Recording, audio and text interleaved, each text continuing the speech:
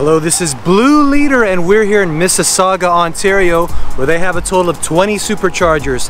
Thank you so much for hanging out with us. Let me give you my initial impressions of the superchargers here and the surrounding area. Initial thoughts, first thought, you're in a really wide outdoor parking lot. Superchargers are tucked in the corner, and the epicenter of this parking lot is a huge LA Fitness. So for all you gym rats who want to, you know, get your pump on, get your cardio going, you might want to supercharge here before or after you go to LA Fitness and the surrounding businesses. Initial feelings, you know, I've got a feeling of excitement every time I'm in Ontario. So there's that. Plus I've got family here just around the corner. Initial concerns, not concerned at all, because not only do you have, you know, your awesome local businesses here, but right behind you is a car wash at the Shell gas station.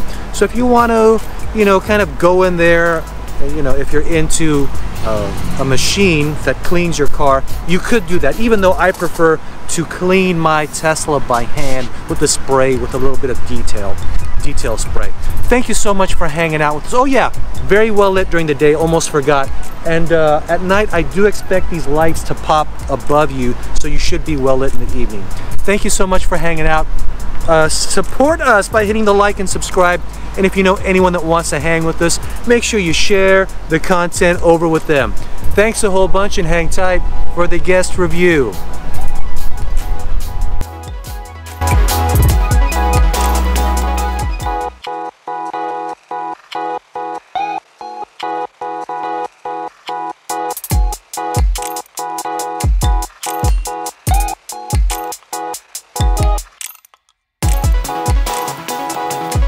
They're located quite strategically. They're close to the highway. Like, this is my go-to if I'm heading to Oakville.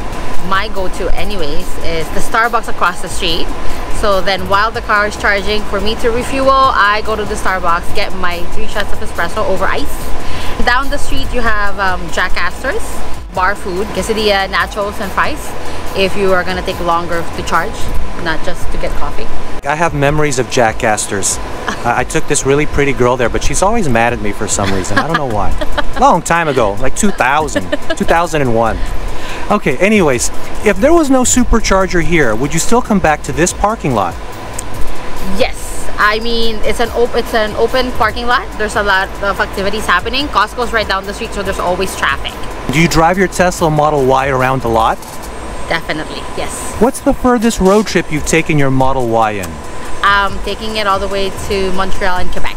Oh, Montreal and Quebec. I'm wondering, how long did it take you to get from the Toronto area to Montreal?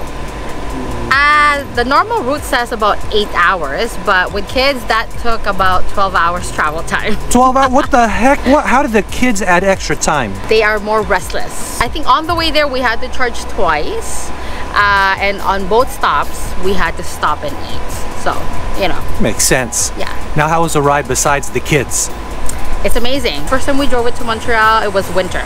My husband decided to test it out with us in the car at night and ran it up into 2%. Did you make it 2%? And in the winter it takes more, more juice. So I was getting mad at him, but then he also managed to miss the exit. Like, not the exit, sorry, the turn. So we had to go a little bit further, and then it goes down to 1%, and now I'm like, I am going to kill you. Were you praying? You know, my family would be praying the rosary if we were at 1%. I am having an anxiety attack. But we managed to get to the supercharger.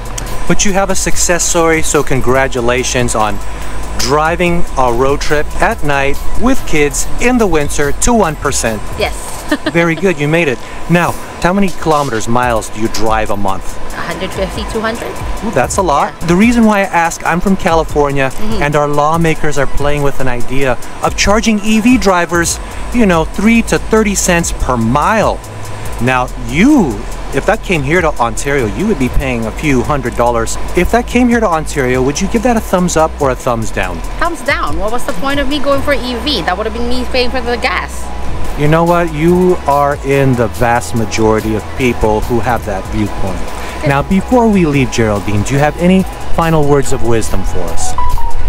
I mean, Teslas are good. It gets a lot of getting used to, but once you switch over, I don't think you can go back to gas. Hey, it sounds good, and thank you so much for your time. We'll see you later, okay? You're welcome.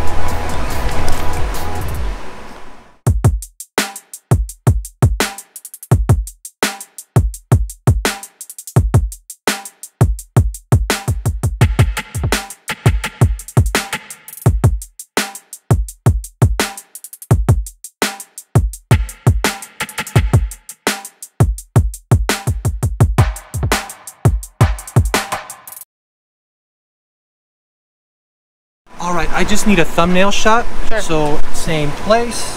Actually, can you just stand here, like, Yeah, right in front of the charger? Sure. And smile. It's from the waist up. Very smooth.